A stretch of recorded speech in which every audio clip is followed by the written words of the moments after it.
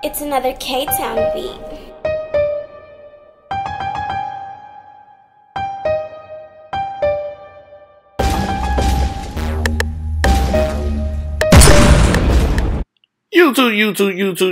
YouTube, it's your boy, Mr. Outliner. I'm back. I got this, the new technique. It's not new. I went back to it. I used to do it in older videos. I'm just reintroducing the technique, how you can get a great transition on your blends, on any blend. If you're doing a taper, if you're doing a drop fade, ball fade, mid fade, light fade. It's all about creating a transition. Now I'm using the balding clipper right here, right? From Wahl that they sent me. I told y'all that on the video. This is a nice clipper just to have. You can do a couple things with it. You can shape it up. You can get it bald just like that. You see, it gets it really close, so you don't have to put a lot of work on your trimmers. Now, you make your first guideline. Now, this is where the transition, what I was talking about with the fade, how I'm going about it different. So here I got a one guard on. So I got the one guard closing. I like to do open and close everything to teach people how to cut. But for this, you want to go one close, and you want to go up almost like a full inch, right? Because we're not going to put a C cup on him. We just doing, a high taper. So you go up one, then you come back with no guard and you clean up that bottom, that first line.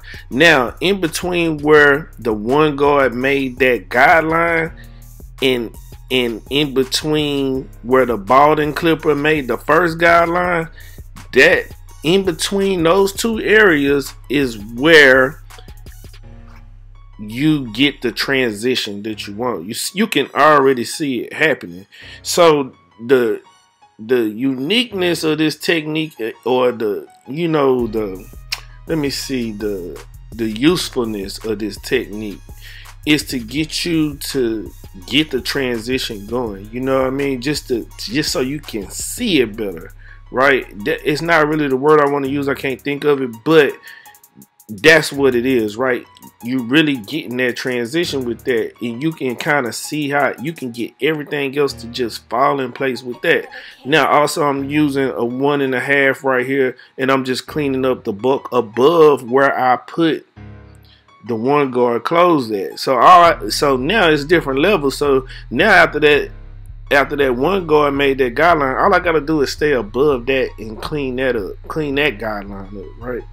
And when you're cutting, make sure you're using your thumb to stretch the skin, like I do on all the fades. You want to do that. You want to make sure that you're stretching the skin.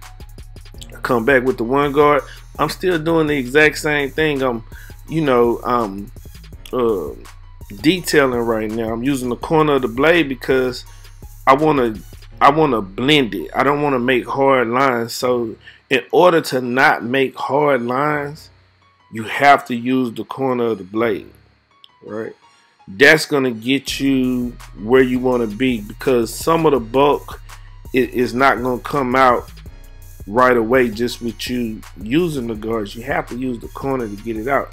Even when you don't have a guard on, you still have to do the exact same thing, right? And like I said, you can see this transition. The only thing that we need to do here is use clip over comb, like I do in mostly all my videos. You want to incorporate clipper over comb, because like I said, sometimes guards just don't do what you need them to do, right? So now I'm just knocking the bulk and blending it and trying to make sure everything is lining up just right.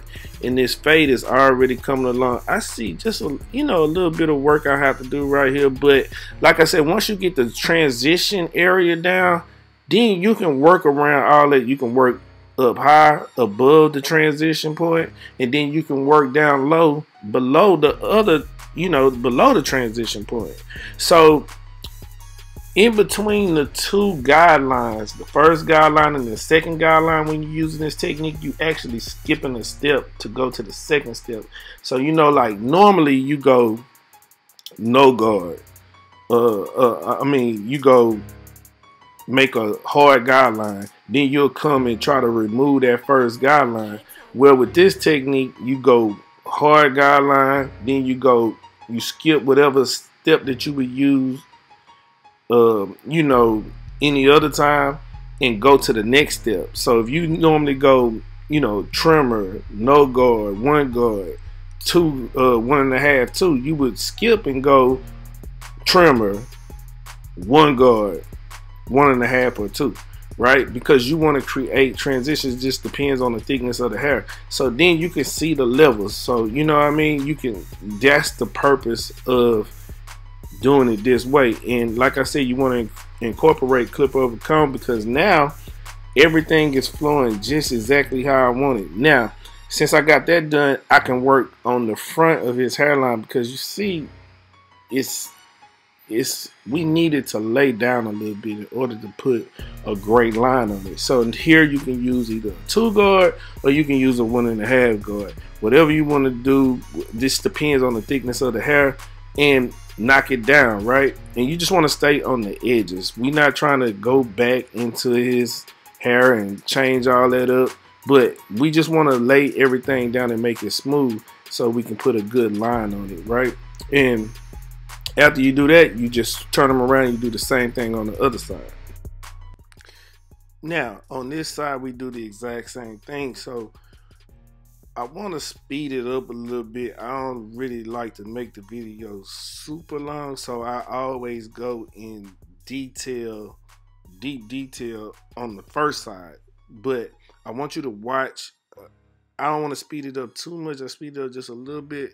But watch how I make the first guideline, then I come back with the 1 guard and fade in between, and then go with the 1.5, 2 guard, whatever. And then I come back and I use, you know, the clip over comb also. And I also use my thumb to stretch the skin.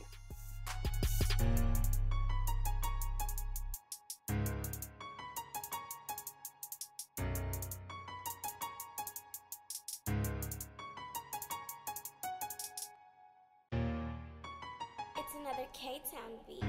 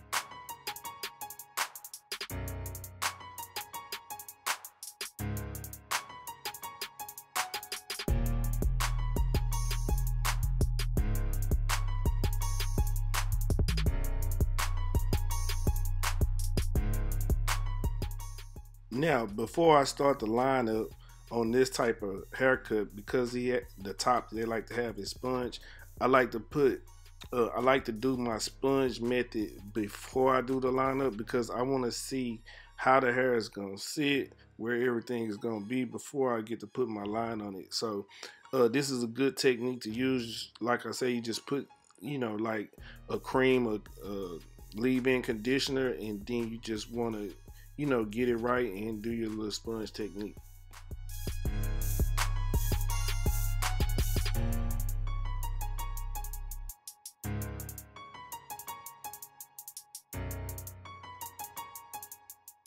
After that, you want to get your Mr. Outliner Detailing Mist, right? If you don't got it, get it. Check my description box. It's MrOutliner.com, no dot.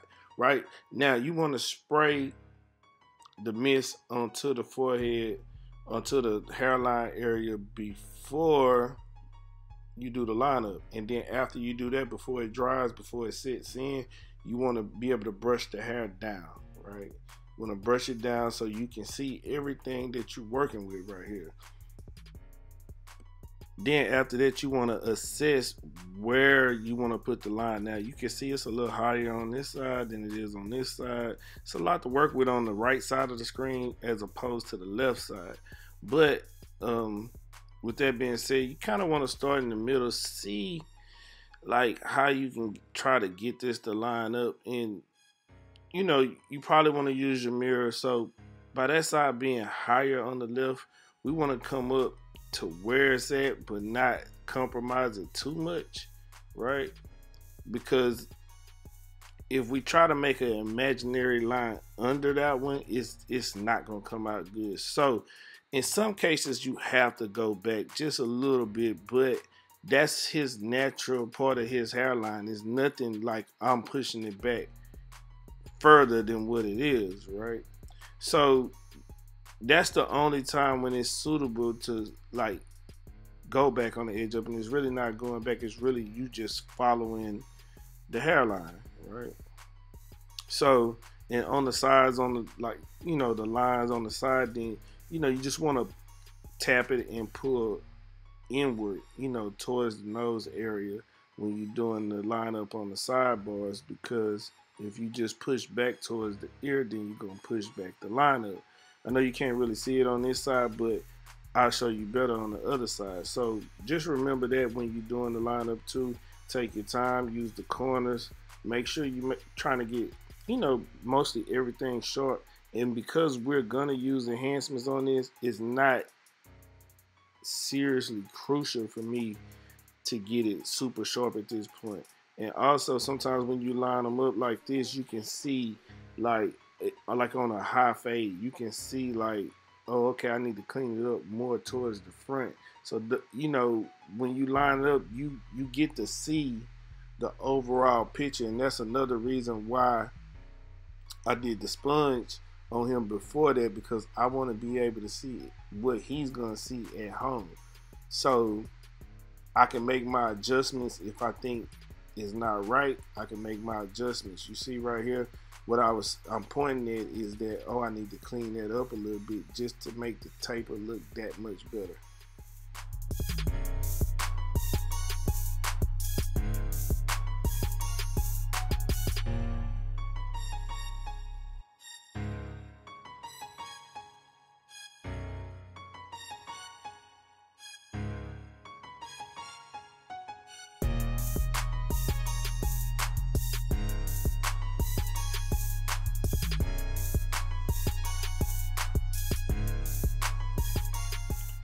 Now, as you can see, I cleaned it up on that side after I got the line kind of how I want it. Now, I can focus on this side. So, this is a little tricky because you have to bring this side up for sure, right? And it has to match the other side. So, what we doing right here, we just starting kind of like from that middle point.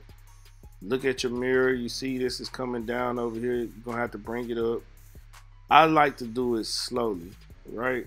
I try to bring it up slowly, and sometimes you have to come to the other side where you're actually doing the lineup at to get the lineup to line up right, and it's gonna take a while. Like I said, just make sure you're using your mirror though, and starting from that middle point so that your line can go straight across, just like it is on the other side.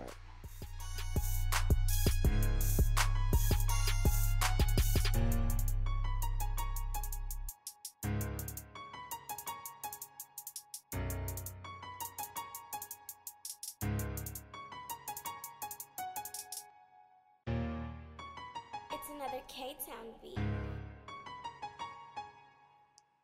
And now, like on the sidebar, what I was trying to tell you on the other side, you want to pull inwards. You see how I'm pulling it in? You want to pull it inward just to make sure that you're not actually pushing the hairline back, you know. So these are some of the things, that techniques you can use to help you along with your lineups and your fades. You know, it's always a system to everything. So I do the exact same thing on every haircut, right?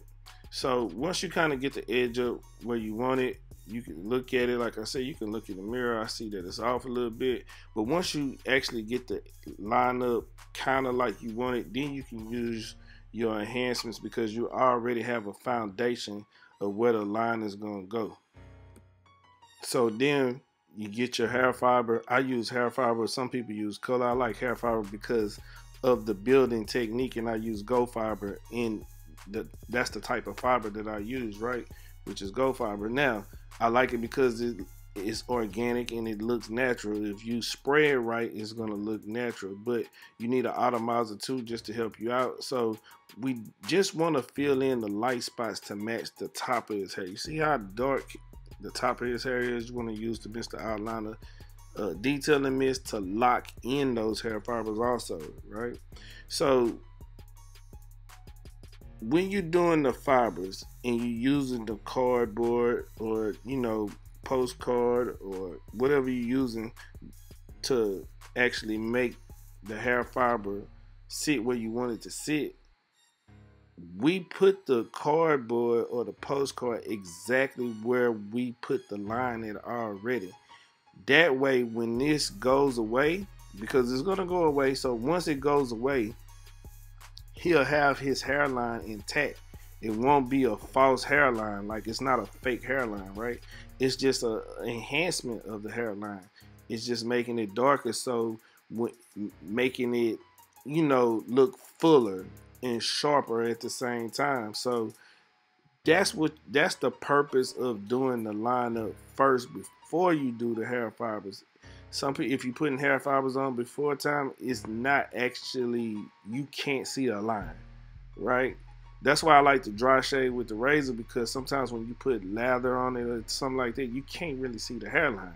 You're not able to see exactly where you put in the razor or the trimmer, but in this case it's the trimmer. So once we do that, we put the hair fiber on in the same place where we made the lineup. Now we can come in and really sharpen everything, because also what the hair fiber does, as it enhances that line, it makes it where you can see, where the line needs to be also, right? Where anything might be hanging off, right? So this is the last of the outline. This is the final print right here, right? So I'm taking my time and I'm executing this thing. You know what I mean? I'm surgical with this thing. You feel me? So you take your time in doing the edge up. That's the biggest thing that I can give you to take away from here, is to make sure you take your time with the lineup, right? And it might not always be super straight across, but make sure you use your mirror to help you out. Step back from it if you have to. So for this haircut, it took me a little while to get his edge up down, because one side was actually higher. Plus, I'm trying to, make sure that you're able to see exactly what I'm doing here, because I want you to get the same results that I'm getting, right, with a little practice. So anyway, that's the video. The transition technique, try it out. Let me know how it works for you. Also, the hair fiber technique, what I'm telling you, use that. Let me know how it works for you and everything. You know what I'm saying? But you know how we do it. But anyway, until next time, don't forget, like, comment, subscribe, tell a friend to tell a friend. You know how we do it. Until next time, love, peace, and hair grease. I'm out.